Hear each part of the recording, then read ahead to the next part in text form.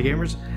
I didn't think I would be buying this cable, but here it is. This is the first party Oculus Link Cable, and you're going to be shelling out 80 bucks for this thing. I had a solution working already with existing cables that I already had, just a generic cable with some extensions, and it worked surprisingly well. But I ended up buying this just because I had some extra store credit and I wanted to see if really it's worth the price premium over the third-party cables or just some cables you might already have. So anyway, let's take a quick look.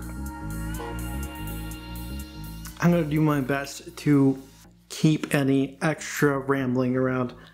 Trust me, I've been rambling quite a lot.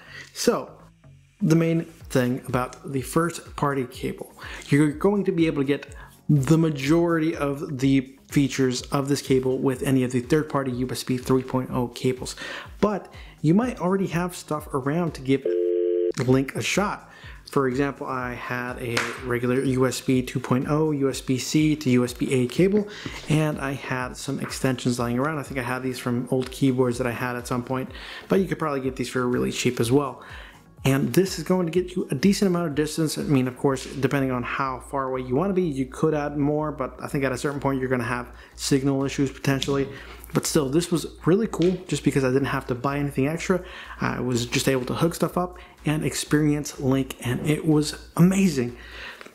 The things that you might want to, that might lead you to eventually upgrade is that you could run into an issue where you're playing around and you accidentally step and disconnect one of these cables. It could happen. You also feel kind of these connectors because the rest of the cable is really light, but these little junction points, you really do kind of feel behind your head. So this cable, it's heavier, surprisingly, because this is actually fiber optic cable. That's one of the things that makes this a little bit more expensive. It's heavier than this cable is, but you can really see that this thing is super thin, so it's not super surprising. This is just one continuous run. It's really nice, but one of the problems I could see being for some people is that not everybody has a USB-C connector on their PC. So if you don't want to deal with USB-C, you might be better off getting one of the third parties anyway, just for that fact alone. And even if you do, I happen to be one of the people that actually does have a USB-C cable on my motherboard. I had problems with this. I ended up having to go through their FAQ. What was happening is it would register as a USB 3.0 cable, and then they would eventually just kind of flip and detect it as a USB 2.0 cable for no apparent reason. I went through their FAQ, and they suggested one of the troubleshooting steps was to rotate this 180 degrees and plug it in. And it's really stupid because a lot of the point of this connector type is to be able to be reversible. But sure enough, I flipped it around and I had no problems whatsoever. One of the things over here, the biggest problem I think for me is that when you're playing with this, your headset is going to discharge. You're going to lose battery as you're playing, which kind of sucks because you get the worst of both worlds. You're plugged in and you're losing battery at the same time, so that kind of blows.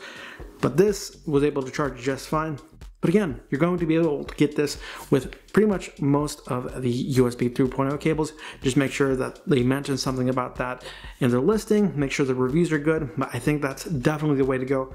The positive, the main thing that this has going for it, in my opinion, is that yes, it's fiber optic. It feels like a pretty quality cable, but it's going to be available in retailers. So I know that, for example, me around here, I know that some of the Walmarts around here have kept this physically in stock. So you might be able to just check local stores and pick this up.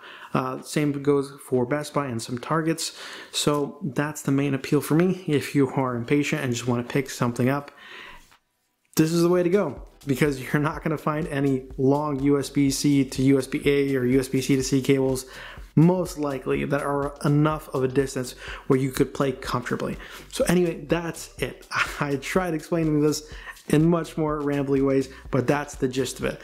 Convenient, cheap, works, but you're not going to be charging your battery. You're going to be discharging your battery while you play. This, cool. It's one entire cable, but it's USB-C on the end. Might be an issue for some. And it's 80 bucks. You can get most of this for probably half the price, if not a little bit less. Make sure to check the reviews. I'll leave links to some of the ones that I'm looking at, some of the ones that I was debating on before I bought this. The only reason I bought this is because I had some store credit on Best Buy, and that's why I pulled the trigger, but I was also really curious to see if the performance was going to be anything amazing.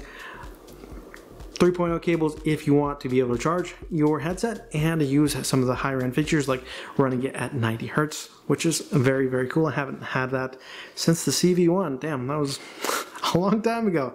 Anyway, if you have any questions about any of this stuff, leave a comment down below. I'll do my best to respond there. If any of this stuff helped clear anything up for you, leave a like, subscribe to the channel. And that's it for me, y'all. Have a good day. See ya.